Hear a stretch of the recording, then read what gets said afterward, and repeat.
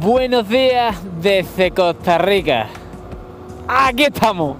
Hemos llegado al país más suculento, para mi gusto, de Centroamérica. Porque un país que destina gran parte de su territorio nacional a la preservación es digno de mi admiración. Hola ahí. Y encima no tienen ejército. Doble admiración. Hola ahí. Por poner una pega, es muy caro. Es caro. Pero se compensa con lo barato que son algunos países de Sudamérica. Esto es así. Vaca flaca y vaca gorda. Una de cada. Estoy bajando de las alturas de la montaña bella hacia la costa. Y el primer destino va a ser un destinazo. Hay un punto muy interesante al que quiero llegar, pero que depende de si los ríos están muy crecidos o no. Que es Bahía Drake. Que realmente se debería decir Bahía Drake. Pero aquí se dice Drake. Y esto es increíble, tío. O sea, mira el paisaje de donde estoy. O sea, brutal. Estaba a unos 1100 metros y voy a bajar al Océano Pacífico. De ahí voy a ir subiendo y a explorar la hermosa Costa Rica. Pura vida, mae. Pura vida.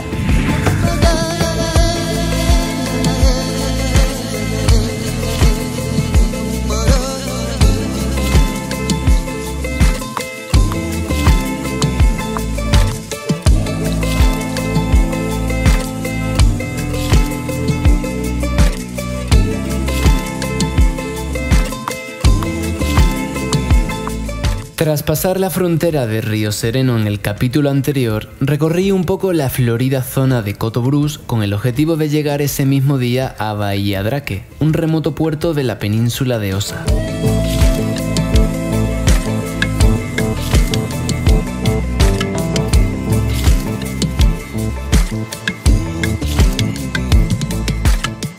Por ahí se va a Bahía Drake. Me han dicho que el río Sierpe a veces se crece tanto que no se puede pasar.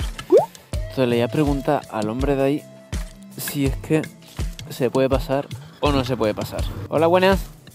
¿Qué tal? ¿Cómo va? Pura vida. ¿Cómo está el camino a Bahía Drake, compadre? Está bonito, claro.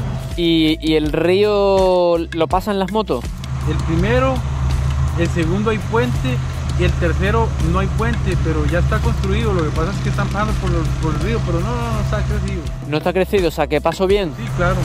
Primer trocito de Moto Aventura en Costa Rica. Pura vida, compadre. 3 ríos hay que cruzar, por lo visto. Para 2 hay puentes, para 1 no. Parece ser que están tratando de hacer esto un poquito más transitable y... ¡Aventurilla! ¡Vámonos, Pedrín!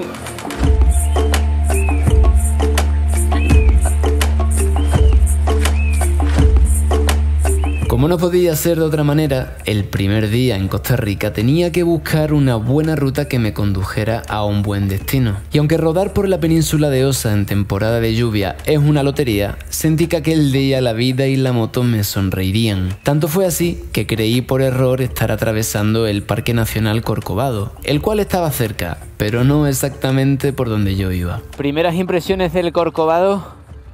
Me está gustando mucho. ¡Vámonos! ¡Hostia! Eso era más profundo de lo que yo creía. Eso era más profundo de lo que me habían dicho. Hostia, hay que andarse con cuidado. Brutal. No sé si Bahía Drake es bonito, pero lo que es el camino es la hostia, la verdad. Atravesando pura selva. ¡Costa Rica! ¡Qué ganas te tenía, Costa Rica! Te tenía yo echado el ojo. Anda que no tenía ganas de llegar aquí ni nada. Deseando estaba. Materializando el sueño. Dando forma a las ganas. Son las ganas de vivir y de resucitar, cantarle vivo al tiempo. Dios, qué árbol tan bonito. Impresionante, tío. Hacía tiempo que un árbol no me quedaba tan boquiabierto. Dios, esto está muy guapo. Muy guapo. Agárrate que viene en curva. Oh, Dios mío, que la vida es como andar en motocicleta. Para mantener el equilibrio hay que seguir moviéndose. ¡La que viene por ahí! ¡Vámonos! Esto está exquisito. Pura vida, mae, pura vida. ¡Oh, Dios! ¿Cómo he tenido ganas? ¡Me enajeno! ¡Me vuelvo loco! ¡Qué guapo!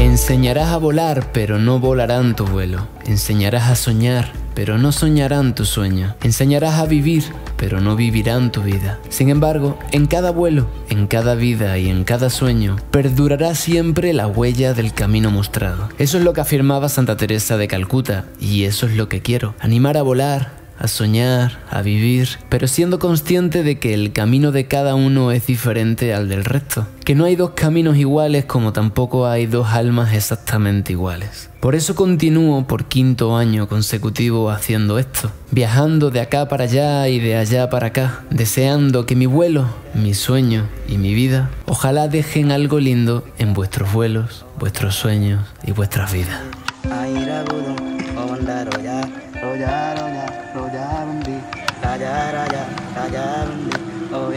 Si tan solo yo pudiera expresar la alegría de hacer rutas como esta en países como estos, no dudaríais en hacer lo mismo también. Lo he dicho muchas veces, lo que se siente es la vida en bruto, un término que acuñó este humilde peregrino y que al llegar a Costa Rica entendí que era sinónimo de pura vida, expresión que me dispuse a analizar. Tengo muchas ganas de analizar una cosa, muchas ganas. ¿Qué es pura vida?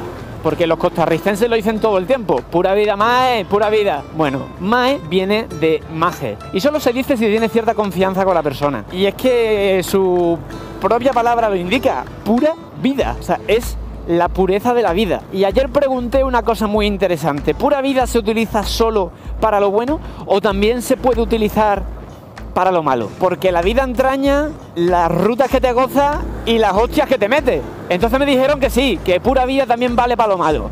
¡Ey, qué tal! Uf, pura vida. La purita vida me tiene reventado. Oh, hermano, me la estoy gozando. Pura vida, brother. Disfrutando, gozando, papá. Que sepáis que cuando pasen cosas buenas y cosas malas, estáis legitimados a decir pura vida. Este es uno de los ríos que había que cruzar antiguamente por el río. Ya, qué guapo está esto, hermano. Porque cuando en un viaje vives la pura vida, todo resulta más bello y más hermoso. Es como si nuestros ojos adquirieran un prisma diferente que permite admirar y entender la belleza del mundo que habitamos. Un prisma que nos permite sacar y compartir la mejor versión de nosotros, los humanos. Que a lo mejor Drake fue un alcalde del pueblo, José Luis Drake.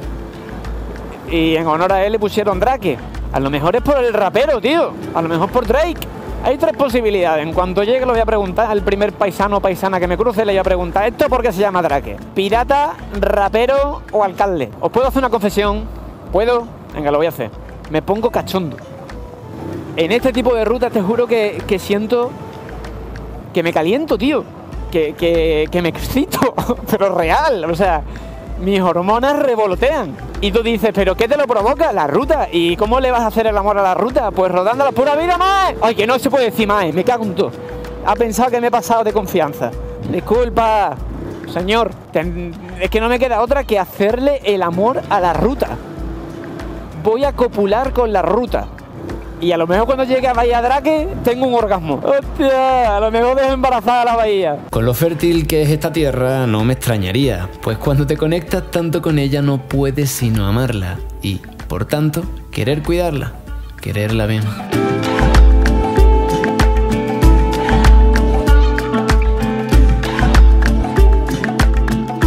Una pregunta, estoy viendo que recto está como cortado el camino. O sea, subo por el río. Ajá, subo 7 metros y ya está el camino una vueltita. Listo. Si grito es que me he caído. Pa. Hostia, cómo está esto de embarrado, hermano. Sin miedo al éxito. Sin miedo al éxito. ¿Cómo está esto, brother? Qué rico. 7,8 kilómetros de alcanzar la meta. Ni siquiera sé si me quedaré ahí esta noche o si haré este camino de vuelta luego más oscuro. Pero con gusto me lo hago porque es que está muy bueno. Está muy rico, como cuando vas a comprar un helado y dices tú, me cago. Tenía que haber cogido la tarrina, la grande, la de 4 bolas y no la de 2. Porque luego quieres más. Pues así es con esto. Bahía Drake a la izquierda. Hostia, pero a mí me marca todo recto. ¿Por qué? ¿O será que todos los caminos llevan a Drake? Esa es otra posibilidad. Hola, buenas. ¿Qué tal? Pura vida, ¿cómo van? ¿Todo bien? ¿Por qué se llama Drake esto? ¿Por el pirata? ¿Por el rapero? ¿O por un alcalde que se apellidaba Drake? No sabría decirte, es que como nos vamos de fiesta, no sabría decirte. Ah, pues voy a tener que ir para allá a preguntarlo. Hasta luego.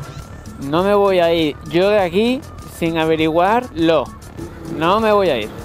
Si hace falta que me quede una semana hasta que alguien me dé una explicación sensata, me quedo. Anda que no tengo yo vídeos para editar. Joder. No veo la luz del día. Cuando no estoy con la moto estoy editando. Soy Tribu, es mi novia, mi esposa y algún día mi viuda. Hola, buenas, ¿qué tal? Una pregunta, ¿eres de aquí? Sí, vivo aquí. No soy de aquí, pero vivo aquí. Sí. Ah, vale. Ah, pues tú eres de mi tierra. ¿De dónde eres? De Valencia. Ah, hostia, yo soy de Extremadura.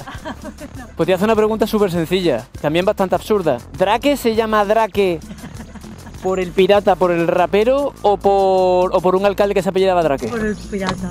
Por el pirata. Por Sir Francis Drake. Pasó de pasada, realmente pasó por la isla del Caño. Dicen que él tenía problemas con el barco y paró aquí como a solucionar. Y fondeó un día el piratilla y ya le dieron el nombre. Y no me he hecho yo kilómetros, todavía no le han puesto mi nombre a nada de nada. Pues me parece súper injusto, tía. Yo no tengo ni una bahía, ni un cabo, ni siquiera un golfo. Ya, yo digo, joder, o sea, es que con la cantidad de gente que pasó por aquí, porque por ejemplo el descubridor de la isla del Caño fue un español también, que se llamaba Juan Cabezas. Juan Cabezas.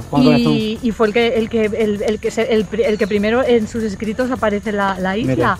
Y ni siquiera le pusieron maestro Bahía Cabezas ni nada de eso, no. Voy a ver si encuentro a alguien de la alcaldía de Bahía Drake y a ver si al menos podemos hacer turnos de nombre, que sea la Bahía de Hostos, 4 años, y yo qué sé, cuando venga Charlie, pues la Bahía de Sinewan. Digo, por democratizar un poco los nombres, porque no es lo mismo venir en barco que venir por los caminos estos, ¿eh? Drake, que eres tú un corsario de primera. Bueno. La Bahía de Hostos. La Bahía de Hostos.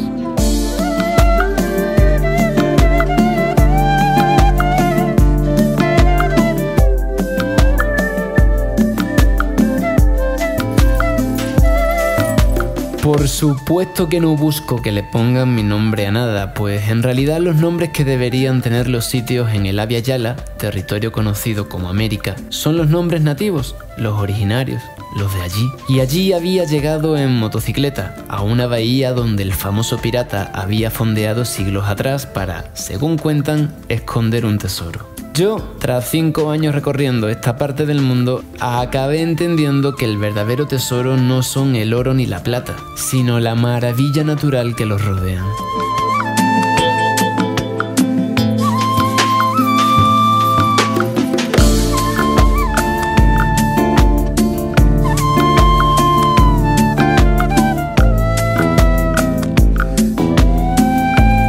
Hola, disculpe. Bahía Drake, ¿le podemos cambiar el nombre? Bahía de Hostos, ¿no? Por favor, que vengo de muleo. Tomo tu silencio por un sí. Silencio positivo, se llama eso. Silencio. Eso es precisamente lo que nos falta. Un antiguo anciano nativo americano decía: nosotros los nativos sabemos del silencio, no le tenemos miedo. De hecho, para nosotros es más poderoso que las palabras. Nuestros ancianos fueron educados en las maneras del silencio y ellos nos transmitieron ese conocimiento. Observa, escucha y luego actúa, nos decían. Esa es la manera de vivir despiertos. Observa a los animales para ver cómo cuidan a sus crías. Observa a los ancianos para ver cómo se comportan. Siempre observa primero, con el corazón y la mente quietos, y entonces aprenderás. Cuando hayas observado lo suficiente, podrás actuar sin temor. Con ustedes es lo contrario. Ustedes aprenden hablando, premian a los niños que hablan más en la escuela. En sus fiestas tratan todos de hablar. En el trabajo siempre están teniendo reuniones en las que todos interrumpen a todos y todos hablan 5, 10 o 100 veces y lo llaman resolver un problema. Cuando están en una habitación y hay silencio se ponen nerviosos, teniendo que llenar el espacio con sonidos. Ustedes hablan impulsivamente, incluso antes de saber lo que van a decir. La gente debería pensar en sus palabras como si fuesen semillas. Deberían plantarlas y luego permitirlas crecer en silencio. Nuestros ancianos nos enseñaron que la tierra siempre nos está hablando, pero que debemos guardar silencio para escucharla.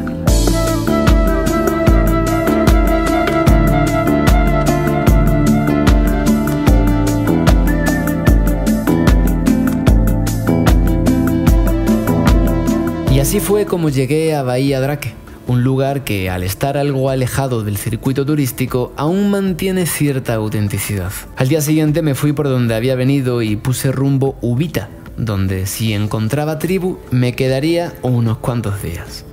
Detrás de este autobús escolar me estoy aproximando a un lugar que mucha gente me ha recomendado, llamado Bahía Ballena, ubicado en UVITA. No sé exactamente hasta dónde puedo llegar con la moto, pero voy a intentar cazar y atrapar para todos ustedes, señoras y señores, el atardecer sobre una cola de ballena natural.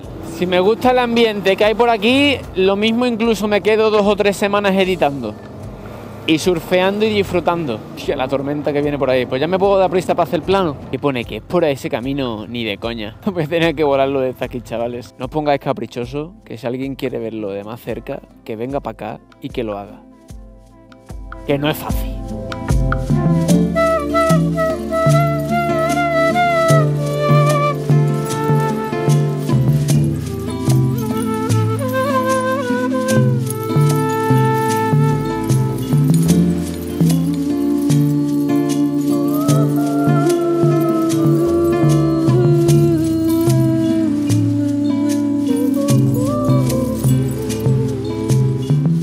¿Una cola de ballena natural en un lugar por el que pasan las ballenas de verdad? ¿Alguna vez pensaron que existiera algo así? Porque yo no. Es como si hubiera una isla con forma de humano en donde habitaran los humanos. Esta gigante cola de ballenas solo es visible con marea baja y es resultado de una formación natural debida a 2 corrientes que se encuentran y depositan sedimento y arena en la roca, logrando esta figura tan particular. La cola se encuentra en la playa del Parque Nacional Marino Ballena, el cual fue creado en 1990 y cuenta con 110 hectáreas de tierra y 5.373 hectáreas de océano para proteger los arrecifes de coral y los manglares. También es un importante santuario para las aves marinas, los delfines mulares, las iguanas verdes, las lagartijas y, por supuesto, para las ballenas jorobadas, las cuales se pueden ver de diciembre a marzo. Y bueno, tras admirar la vista de dron, me dirigí a la casa donde supuestamente me estaban esperando.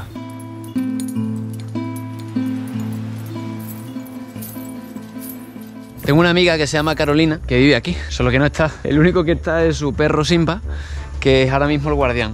Se supone que va a estar su compañera de casa, pero estará por ahí surfeando y me ha dicho que me salte el portón, coja unas llaves, abra la verja, meta la moto y me relaje. La pregunta es, ¿Simba querrá carne española hoy? ¿Querrá un trocito de este cuerpo ibérico? Lo vamos a descubrir. Lo vamos a descubrir. No me hagas nada, Simba.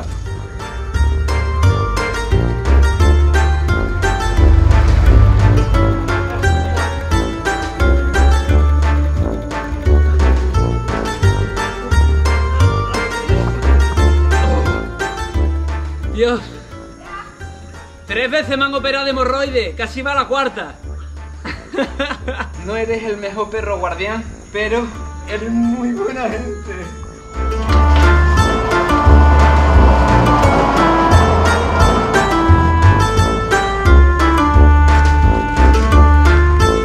Pura vida, Mae, pura vida.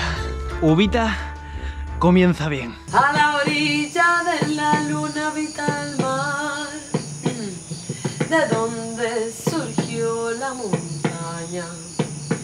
y a los pies de la montaña se levanta mi selva lluviosa, tropical, y en el fondo de la selva con la lluvia abrazada en el centro de Aviala. Había encontrado una pequeña tribu de duendes y artistas. Había encontrado mi primer refugio en el Pacífico costarricense. Había encontrado un lugar donde, para hacer mercado, tan solo había que salir al jardín. Tenemos el plátano, tenemos el coco, nos faltan las mandarinas. Laguna mestiza. Supernova va a ser mi escalera. El maíz, mi piel, mi tortilla, el maíz, mi sol, mi luna, vuelo de quetzal, madre tierra, sol y tu hija. Gracias, Costa Rica, por el desayuno. Me voy. Quiero regresar.